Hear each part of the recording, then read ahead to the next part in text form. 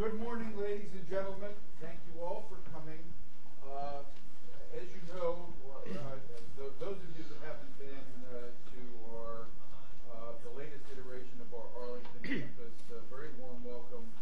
This auditorium has now been open all of 1 year, and we're proud of it, and we're very pleased to welcome all of you.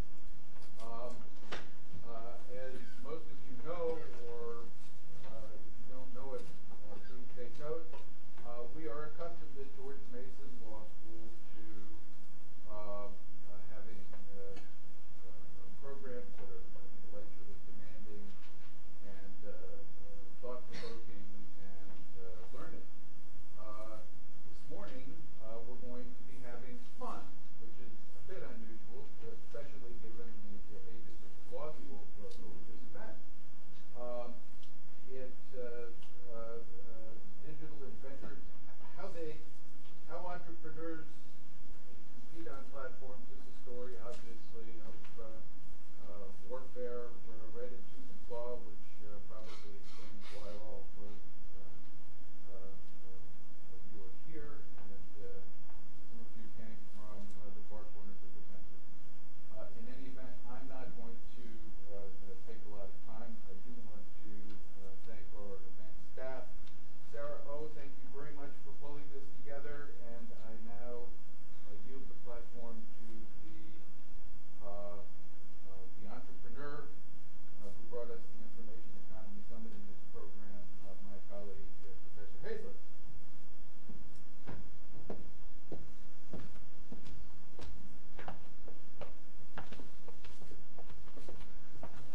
Thanks very much. I'm glad I put on my name tag so the dean knew who I was.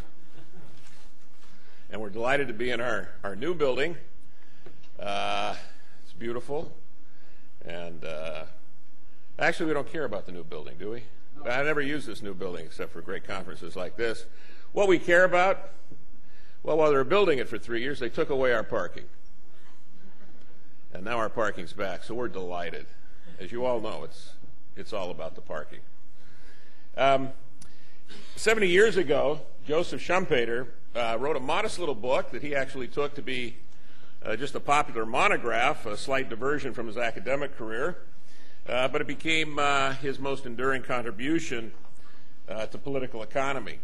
In Capitalism, Socialism, and Democracy, he outlined a new view of markets, one that departed radically from the formal theory of competitive markets, a framework that he had actually done so much early in his career to advance.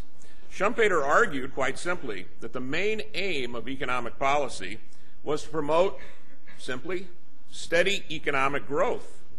At 2% per capita annual growth, a country becomes 8 times wealthier over the course of a century. That was all the empirics Schumpeter needed to decide what was important. Of course, there's a little more than one devil in the details. What was indeed most impressive about Schumpeter's insight was how quickly he was forced to abandon traditional economic theory to begin to explain how that growth would take place. It would not rely on the optimization of a given set of tools, but on the discovery of new tools, the creation of previously unimagined products, and the creation of innovative forms of organization that would revolutionize the economy. And not once, not twice, but continuously and throughout generations. The results of these dynamic improvements could be plotted with the models of economists, but could not really be understood. Indeed, the enormity of the task, understanding the process of social and economic innovation, went far beyond what any one discipline might truly encompass. At least 3 intersections were of immediate interest. The margin between industry and science that drove technological advance. The contour connecting economics and strategy drove market transformation. And the edge where antitrust touches intellectual property, we found, drives public policy. In short, growth is a complex topic with valued insights bubbling up from across a wide and rocky landscape. But it remains key to understanding the modern economy and what divides successful from unsuccessful outcomes. Surely the U.S. today is keenly aware and keenly interested in the dynamics that Schumpeter once pointed to as the central force in economic advance. So today, through the hard work of Sarah Oh and the assistance of the George Mason University Law School, working with the Information Economy Project, and some hardworking students from the Journal of Law, Economics, and Policy, published here at Mason, we really have the optimal, that's optimal at a point in time, optimal group of speakers assembled to explain what progress has been made in understanding the forces of invention, innovation, and economic growth. I should mention that the papers from today are headed for a special issue of the Journal of Law, Economics, and Policy, and a video copy of this conference. Sarah wisely nodded yes when I looked at her. She knew I was clueless if it was audio or video. Yes.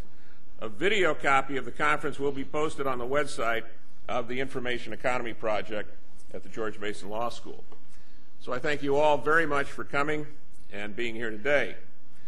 To introduce our first speaker, I will say very little, as little need be said. Professor Richard Langlois from the University of Connecticut, Department of Economics, is a very well-known scholar to all who deal with these issues of business strategy and economic development. He has spent a career, in essence, fleshing out the Schumpeterian insights, and he has written as much, and I should say as wisely as any other person, in describing how markets work to accommodate new products, new competition, and new rivalry in what Schumpeter called forms of organization. So it is really with great pleasure that I welcome and introduce to you Professor Richard Langlois. Richard?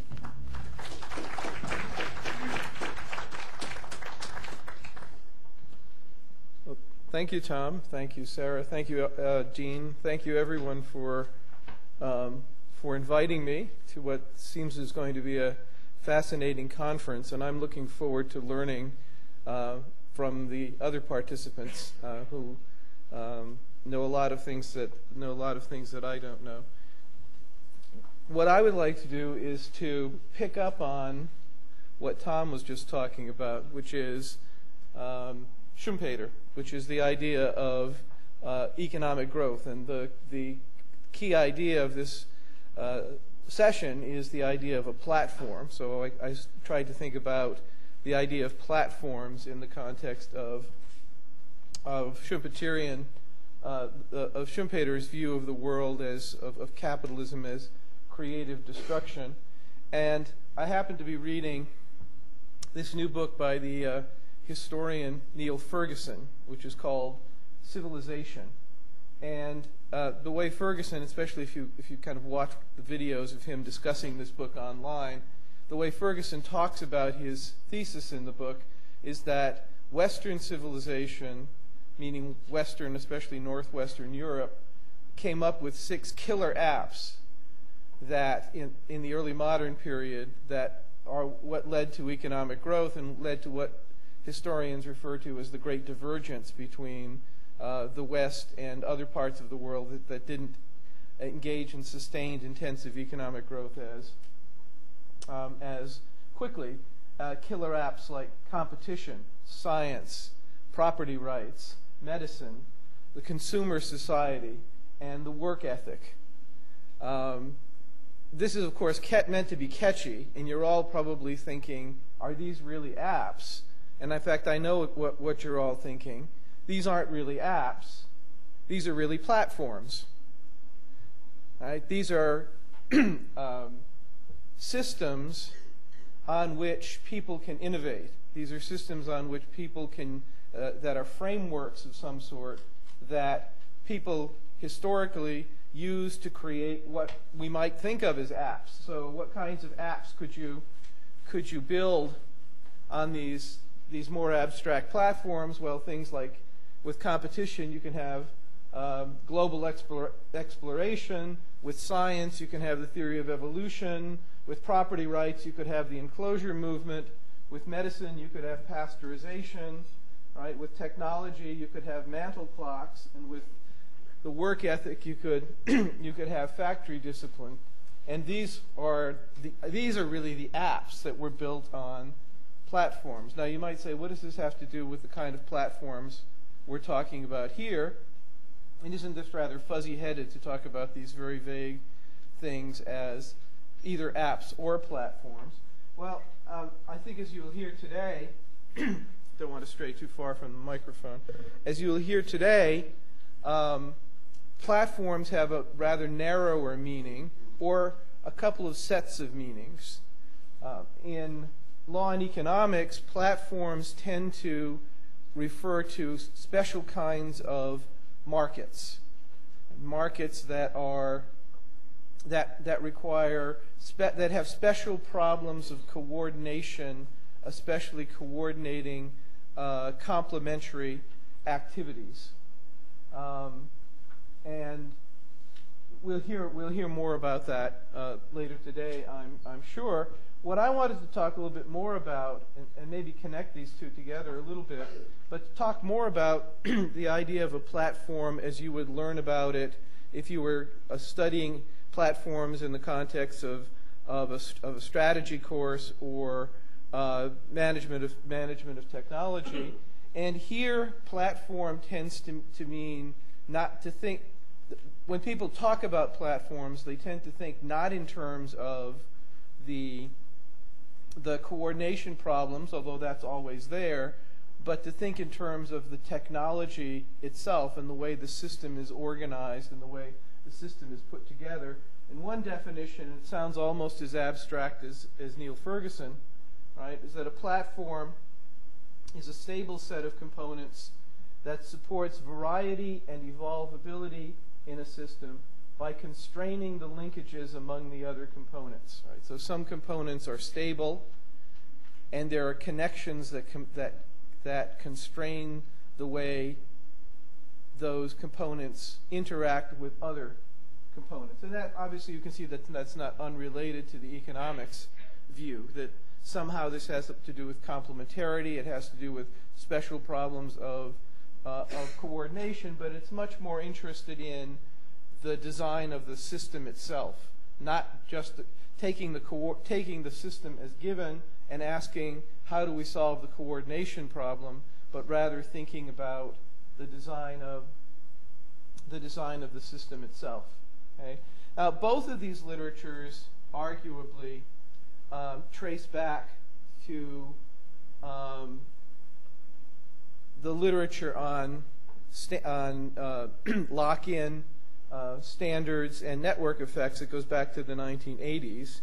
There was a lot of work that was done in economics in the mid-80s. Probably you've all heard of the most famous story here, which is Paul David's much discussed account of the QWERTY keyboard, right? And the idea here is, well, there are network effects. There's lock-in to a particular platform because it's costly. Once you have acquired complementary assets, it's costly to change to a different set of complementary assets. In the case of typewriters and keyboards, the assets are typewriters with a certain keyboard layout on the one hand, the physical system, but more importantly, the software. So these were often hardware-software platforms, right, where the hardware is the keyboard design and the software is actually the touch typing skills.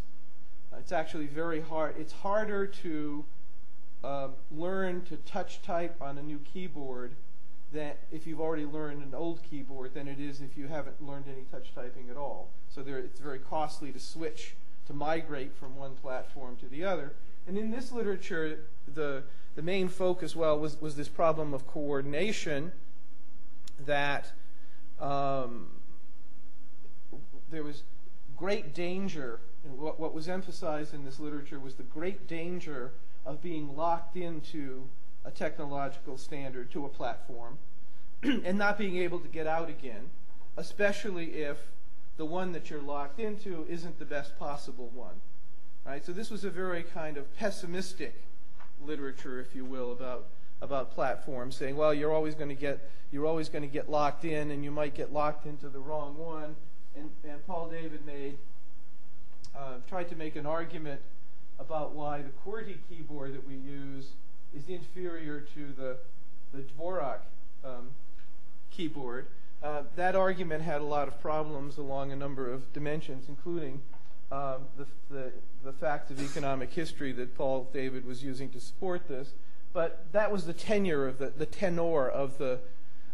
argument, was that that platforms are dangerous sorts of things because we get locked into them and then we can't get out of them.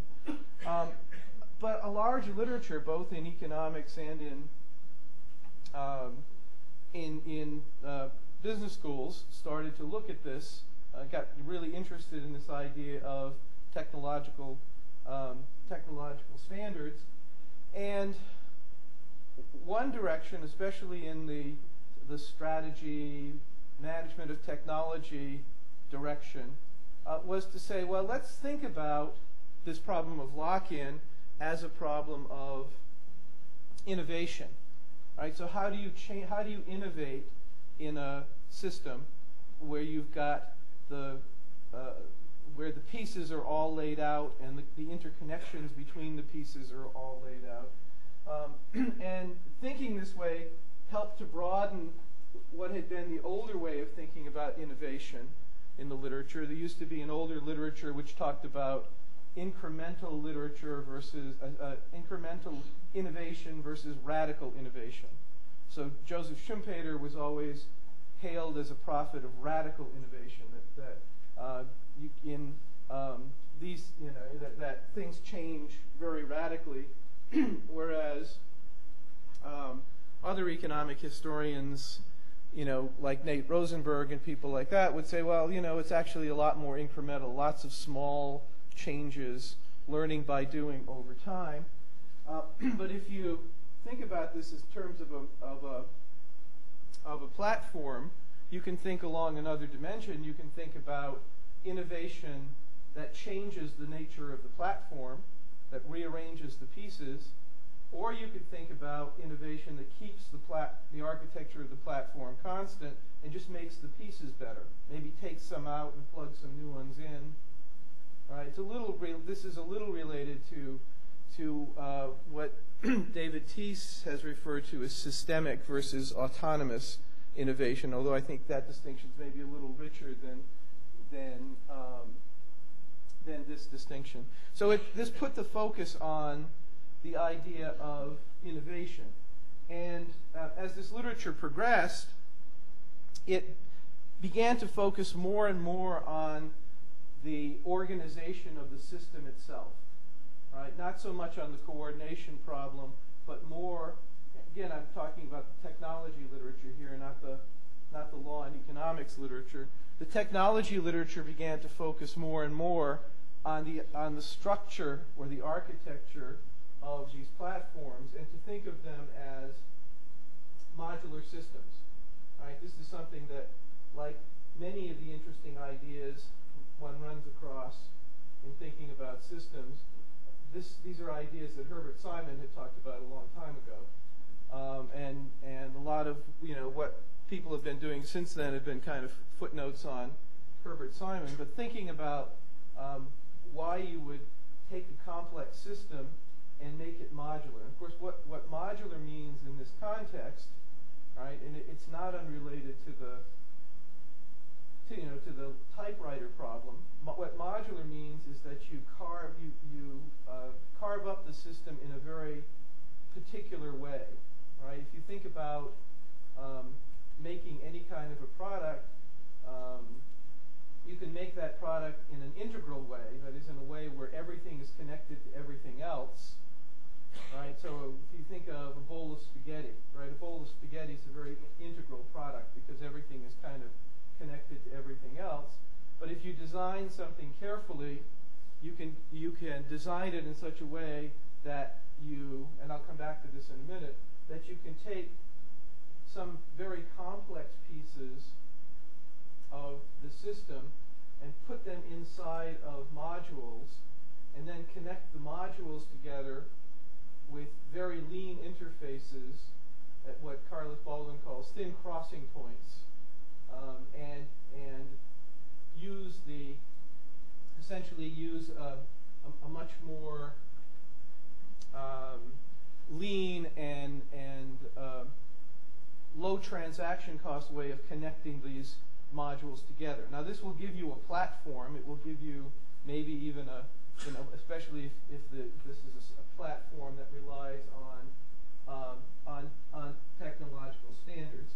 So it certainly is true in this literature that there is a trade-off between the benefits of modular innovation on the one hand and the benefits of systemic innovation on the other hand. That is, if you lock yourself into a particular design of a modular system, then that's going to influence the direction of technological change. Right? And this is what people were obsessed with in the 1980s. If you lock yourself into one kind of structure, it's going to you can improve that structure. You can make the modules better, but you're locked into that. Or you can even add new modules, but you're locked into that structure. On the other hand, there are lots of benefits to that kind of innovation.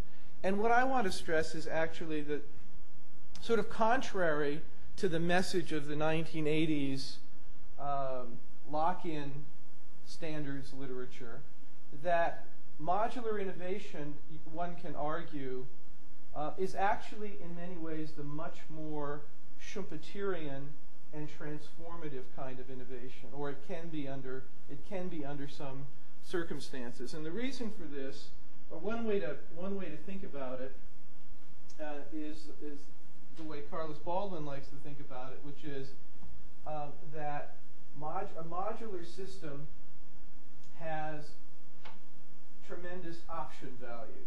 Right? She actually comes out of finance, so she's really literally thinking in terms of real options theory. And the idea is, loosely speaking, that if you have a modular system with many, many parts that are under control, and I'll come back to that in a minute, under the control of many different people, right? You are actually using knowledge from many, many different parts of the economy rather than using knowledge from within the system. And you are also you're engaging in experiments or placing bets, right? Many, many more of these bets than you would be placing inside the system. And so as a result, you learn much faster. So you get much faster trial and error learning in a system that's very decentralized. And this is something that, in the 80s, people would not have thought about, but it's sort of second nature now to think about cloud sourcing. Right? So this is, in a sense, what this is suggesting is you can actually get a much more transformative system, even though you're locked in, right? Even though you may be locked into, Microsoft and Wintel standard, right? And the current backbones for the internet, you can still get tremendous. You can still create tremendous unexpected value by trying all these different experiments within that framework. And in the strategy part of this literature, there is a little bit of overlap with the more law and economics approach, right? In the law and economics approach, the question is, well, how do you think about pricing and competition in platform markets, right? So it's all about are people extracting rents from these markets? If people price in odd ways, and I think one of the messages of the law and economics literature on platforms is that we should expect to see people price in odd ways and use odd kinds of arrangements like tying arrangements to solve these coordination problems, right? So the focus is on how do we manage competition and who earns the economic rents. Well, that's the way strategy thinks about it too, but they think about it in strategy in a slightly different way. They think about ownership, and if you've got a system if you've got a widely dispersed modular system with many, many parts to it, which parts do you want to own in order to earn the economic rents, and which parts aren't going to earn you the economic rent. So that tends to be the discussion. And of course, as you might expect, what people recommend is owning the bottlenecks, right? So if you own something that is a standard, like the operating system or the CPU, the microprocessor, which has its own sets of standards, you're likely to be a bottleneck in the system, and you're likely to earn more economic rents than if you are an easily replaceable component. And all of this suggests that maybe these platforms, even though they're standardized and you are in some sense locked into an architecture, that these standards, that these platforms rather, can be transformative in a Schumpeterian sense, that they can change the industry, perhaps even have more ability to change the industry than a world where we can move the system around and not get locked into the system. And the famous story here is, was first put forward clearly by Andy Grove from Intel, who says, well, look what happened to the computer industry because of the adoption of the personal computer, which was a standardized modular system, the Wintel architecture. Everybody's got to fit into this system. Everybody's got to obey the standards. But what happened is you got the famous transformation from vertical silos on the one hand, where large computer companies like IBM or DEC or Sperry would in-house undertake each of the relevant stages of production.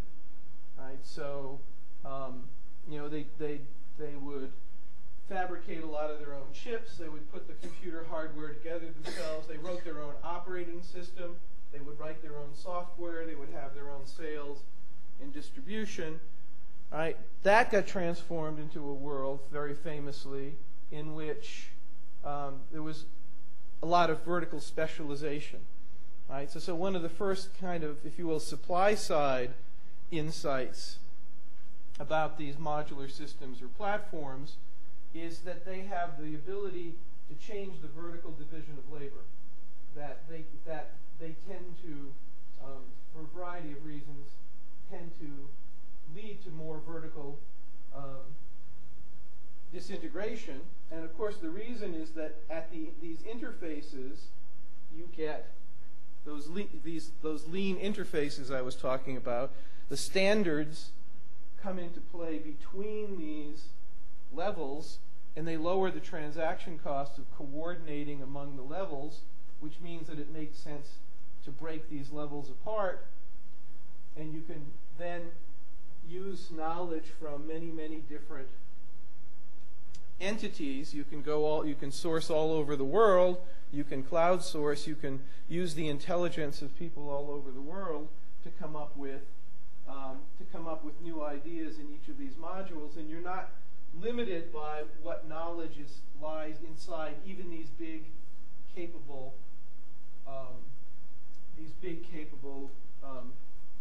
firms. And I argue that this has been something of a tendency that's driven by growth in the extent of the market, what I call the vanishing hand, that we have gone largely from a world of large vertically integrated corporations of the kind that Alfred Chandler described to a much more vertically disintegrated world.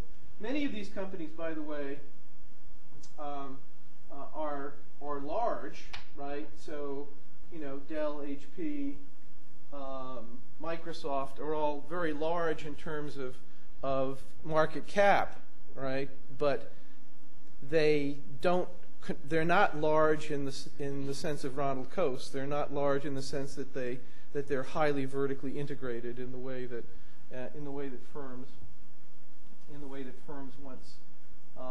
once were. Right? So it's not about size, it's about vertical, the way industries are controlled vertically. Why does this happen? Well, I've already given you a story about rapid trial and error learning, that you can take it, if you create a modular system, even though you lock yourself in, you can take advantage of so much more knowledge within the economy that you can grow much faster. Another way to think about it, and it's really very closely related, is to think more about what a modular system is. And a modular system, if you come right down to it, is about ways of hiding complexity. That complexity, if we have a system that gets, and when we think about technological change, we think about systems becoming more and more complex, right? That's sort of the 19th century steampunk vision of innovation, right? So if you think about the way people thought about innovation in the 19th century, you have these bigger and bigger Rube Goldberg steam-powered, machines, right? And of course, this is the way people thought about it. People like John Kenneth Galbraith thought about it well into the 20th century. But in fact, if you read Adam Smith, Smith thought about innovation as making things much simpler, doing the same thing in a much simpler way. And of course, in the late 20th century, we started to think that way too, that innovation is actually about making things simpler and smaller, right? But what does that mean? Those systems are more complex. They're much more your cell phone, right, is a much more complex system than one of these giant 19th century steam-driven Rube Goldberg machines. Yet it fits in your coat pocket. How can that be? And the answer is, well, it has to be modularized in some way so that the complexity is hidden inside these modules. And this is an idea that comes from software design, which is that a well-designed system is one where you encapsulate complex knowledge, keep it inside the modules, and you don't, in fact, even let the modules communicate with one another except through standardized interfaces, and you basically hide information from people, right? And so that's certainly true if we think about object-oriented programming. The idea is within your object, you don't want to let outsiders get into your APIs inside, because then they could do something that's going to screw up the whole system. You want to keep your stuff separate, and you want to talk to the other modules only through official channels. So very, very lean, standardized official channel. My argument is this happens not in places other than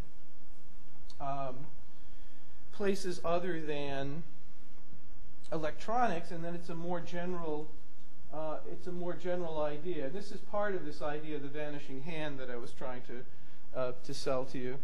Here's another, and nowadays much more, in some ways even more relevant story about transformation from silos to a modular network. Okay, so think about mortgage banking. If you go back to the time of Jimmy Stewart, right, or even into the 1960s, it was the case that the entire chain of production of intermediation for mortgage lending would take place inside of a silo. And the silo would be your local bank or savings and loan association, right? So the same bank would identify the lenders being the people who come and deposit their money. These people here who were anxious to get their deposits back, they're the lenders, right? So the bank would identify them. It would find borrowers and sort them into good and bad borrowers.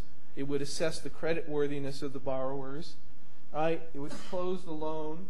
Then it would service the loan, right? Send you out these little payment booklets, and you would send the money back, right? And then the bank would also figure out how to pay back these people, right? Pay these people interest on their savings deposits. In that system, which Jimmy Stewart explains in the movie, right? That system worked inside the silo.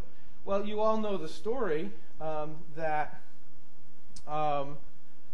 starting in the late 1960s, this actually started, as I understand it, under the end of the Johnson administration. For a variety of reasons, mostly that had to do with finding, and I'll come back to this in a minute, identifying lenders. They decided to find a new class of lenders by turning these mortgages into securities, right? And how do you do that? Well, you have to do what happened in the personal computer industry. You have to create technical standards that allow you to separate the different stages and let those stages communicate through lean interfaces, that is, through markets. Right? So we had to standardize, people had to figure out how to standardize what these things meant, right? Especially things like creditworthiness, even subtle things like how do you handle defaults and so on. All of these things become standardized. Then things like identifying the borrowers is something you can spin off to specialized mortgage agents. Servicing the loan, that's easy. That's just a back office operation. It's completely transparent, right? And then dealing with the lenders can be, you can actually undertake through securities markets, right? And Michael Jacobides wrote about this just before the mortgage crisis. He talked about mortgage banking as exactly this kind of modular system. And what I want to highlight here is that this was about information hiding, right? And this is why the system worked just like it works in software. That what allowed the system to work is that you didn't have to inquire about the creditworthiness of these borrowers, right? Whose assets are in this mortgage-backed security, right? The idea is you can now treat this as a module, right? And in fact, you can treat it as what some monetary economists call informationally insensitive assets, okay? And this was transformative, I want to argue, in exactly the same way that Andy Grove's computer industry transformation was transformative, right? And why did it work? Well, first of all, it worked because of growth in the extent of the market. That is, one of the things behind the scenes in the financial crisis was a number of things. One was the growing demand for people to be lenders. That is, people who wanted safe places, safe and informationally insensitive places to put their money. Bank accounts, basically. Right? So last night I stayed next door at the Federal Deposit Insurance Corporation, where they have a dormitory, they have a hotel. Right? Well, the Federal Deposit Insurance Corporation insures safe bank accounts, right? Makes bank accounts safe because it insures them, and so you don't have to inquire about the creditworthiness of your bank because you know that up to whatever it is, $200,000, that the FDIC will insure your loan if the bank goes out of business. But what about big corporations and mutual funds and all kinds of other lenders who have needs to put money in those kinds of safe assets for very short term? There's a demand, what economists call the safe asset share. In fact, the share of safe assets has stayed constant as the economy has grown, which means that the share of safe assets, the demand for safe assets, has outstripped the banking system, right? For a big company, FDIC insurance doesn't do much for you, right? And there's only so many treasury bills you can buy. So the demand for safe securities has outdistanced that market. So part of this transformation in mortgage banking was and there's obviously lots more to the story, right, of the financial crisis. But one part of the story is that by creating these mortgage-backed securities, the financial system was creating a modular system, right? It's creating a platform, if you will, in which the securities were opaque and intentionally opaque. That is, they were intended to be securities that you didn't have to look beyond. You didn't have to look inside the black box. They were encapsulated, right? And so why didn't you have to look inside the black box? And part of the answer here is that the rating agencies, Moody's, Standard & Poor's, and so on, were by statute given the stamp of approval to certify assets as safe, right? To say that if you get a AAA rating from Moody's, that's saying don't look inside this black box. You don't have to look inside of it, right? It's actually very safe. And of course, we now, in hindsight, we know the story that because of the very low interest rates that were going on, the Fed policy led to extremely low, in fact, negative real interest rates for many years after the dot-com bubble. The financial industry was looking for new ways to make money because you can't make money in fixed income securities if the real interest rate is negative. So they came up with this scheme of taking what were actually risky securities, getting them whitewashed through the rating agencies, and selling them as these opaque, perfectly trustworthy, perfectly safe assets. And of course, that led to, in the end, that led to the crash. But if you're kind of software computer guys, don't get complacent, because there was a crash in the dot-com era as well. Okay, it probably wasn't quite as bad because there wasn't as much leverage going on, right? That what made the current crisis worse was the extent to which the banks actually held some of these securities. Oddly, perhaps, the banks continued to hold some of these securities themselves, and it was basically a run on what economists call the shadow banking system. But leverage aside, if something similar happened in the dot-com bubble, and one way to think about this is actually, in a sense, to go back to Ferguson, right? That once you create these platforms, right? It's in a sense it is kind of the opposite of the sense of what we were told about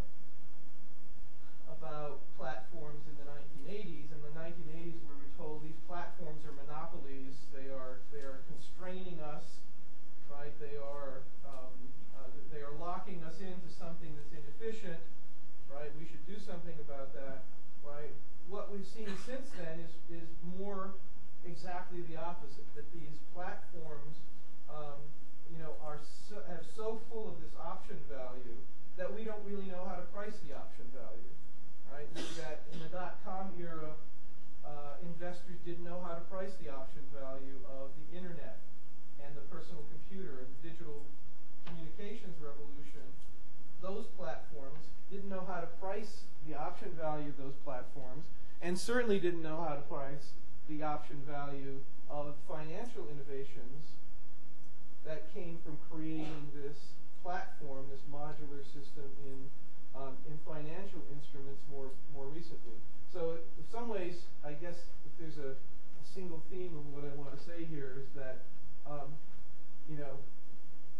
lock-in is not what we need to worry about, right? In fact, it's excessive innovative potential, maybe excessive in quotes, right? These are both very complicated stories that I'm glossing over here, right? We could spend a lot of time talking about these stories, but the massive Schumpeterian innovative potential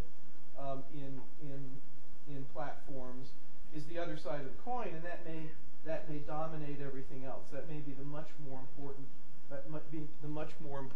side of the coin. Thank you.